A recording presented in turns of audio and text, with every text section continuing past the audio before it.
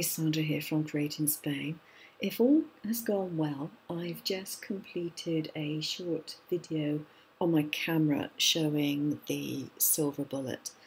I apologise in advance for the camera work because it's very difficult for me to concentrate on what I'm seeing through my camera screen, what I'm trying to do in the way of pressing buttons, trying to talk at the same time. I'm not cut out for this, I'm really not. Anyway, I've decided I would give you a little bit of information for those people who don't have a silver bullet and are thinking, would I want one, would I not want one? So I've been trying to sort of do a comparison really between the popular cameo portrait and the silver bullet and some of the differences that you are not so used to. And this is just part of that. And the intention is it's going to go onto my blog as one complete article when I've done the entire lot. It may take me a couple of days. Okay, so I've got a shape here and I'm in Shortcuts a lot, which comes with the silver bullet. This is version 4. And I've just drawn a simple shape. In fact, it was one that came out of a font. So here it is on a mat. Now, what would I do if I wanted to do a print and cut?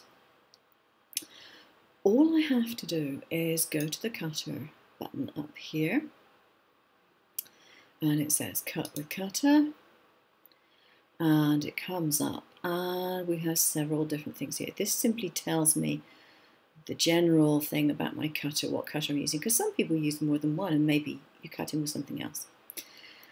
This tells me the cut mode, and at the moment, it's on what you see is what you get. And we have cut selection only, which would cut solely that, even if there were other things on the mat. There's a box which says use software speed and pressure, which I have not checked because I don't want to use the software speed and pressure. And mirroring, which you might want to do, particularly if you're doing vinyl lettering or something like that. There are presets to be used in the same way that there are with the Silhouette Cameo, but they are presets that you set yourself. And I set a few, but not very many. And to be honest, I will probably end up adjusting those anyway. Now it tells me what I've got in the holder. I tell it what I've got in the holder more to the point, which happens to be a blade. And you could be doing cut lines or cut and draw lines, various things. We're just going to ignore that. The blade offset, again, we're going to ignore because unless you are doing something which has a very different blade in it, you just leave it well alone. And you leave the overcut alone. And the multi-cut I don't want to be on at the moment, but you can go up to 5 times on the same thing if you so wish. Now the speed is set here at 300, but I've got my machine set at the standard, which is 500. It does go up to 800, but it's only on 5. And you can ignore this because my machine is not using the software speed and pressure anyway. But I would want to press print and cut.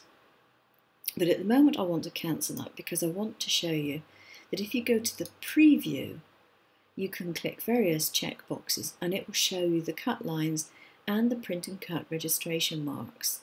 Now you'll see that my registration marks are here and they are not at the outer corners of the page, and that is one of the real differences.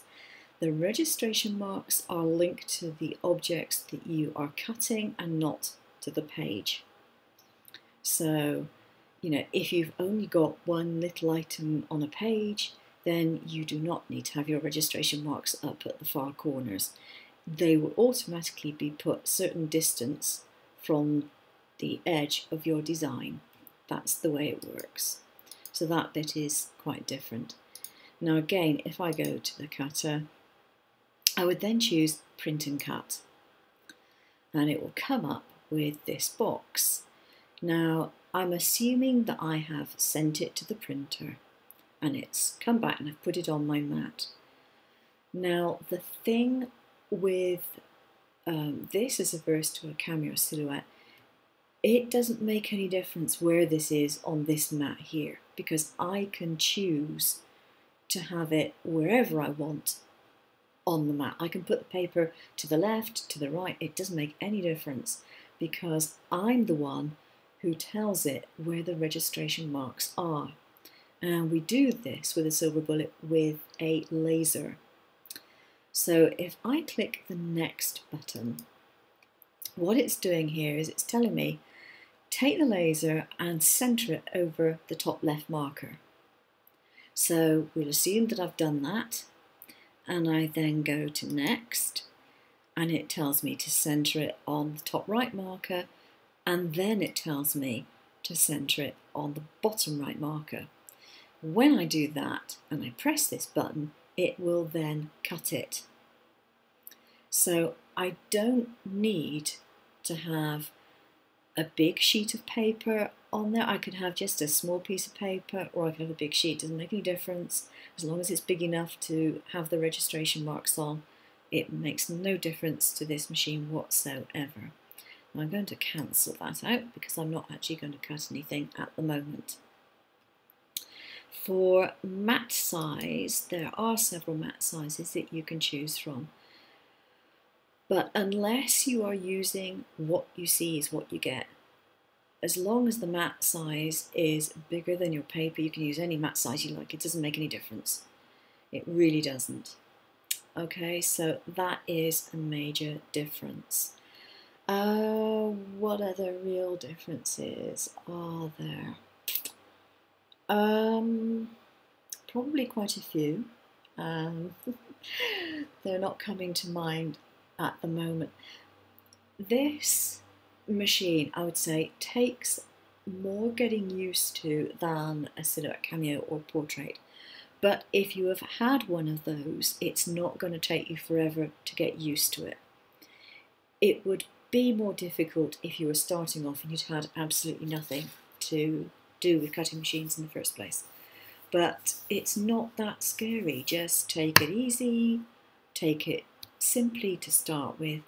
I had mine on Christmas Day, and it's only the 12th of January, and I'm happily confident that I can do anything that I want to do on it. Now, using the software might be slightly another matter. There are still things which I think, no, how does it do this or how does it do that? But I can always work in other software, work in SVG and just import it and cut it in this. So it's really not that much of a problem. A lot of people who have silver bullets use Inkscape, but there are other programs that you can use. There are programs for the iPad that you can use to make SVGs. So yeah, you're not short of software choices. I will say that one of the other things that you will notice, or you may have noticed, I don't know if you did notice, but you may have noticed, and I'll just go back into the print and cut menu again. And there's a Calibrate Laser button, and this is a very important one. You only ever have to do it once for your machine. Once you've got it calibrated, that's it, done, dusted, you know, over.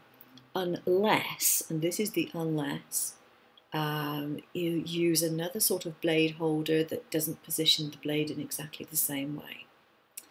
Because what you do to calibrate the laser is you do a test cut, and I'm not going to go through it. It's easy enough to do. It makes a cut on your paper, and it then says to you, right, get the laser and put the laser in the centre of that cut and tell me that it's in the centre, which you do. And what that does is it tells the machine exactly how far it is from the laser to the centre of your blade.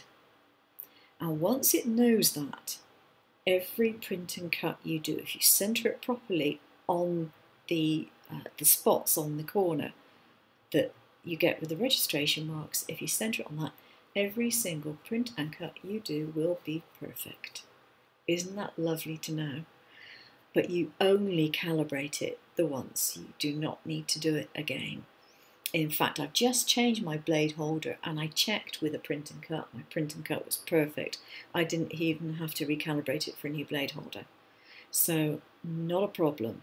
It's not a complicated process. It's very simple. The software talks you through it and it's done within 5 minutes. Not a problem at all. Okay, I hope that helps you. I'm going to do some writing now for the blog, try and explain a few things maybe that I didn't explain very well, maybe put some photographs in, and see if I can complete this little trilogy. Thanks very much for watching. Bye-bye.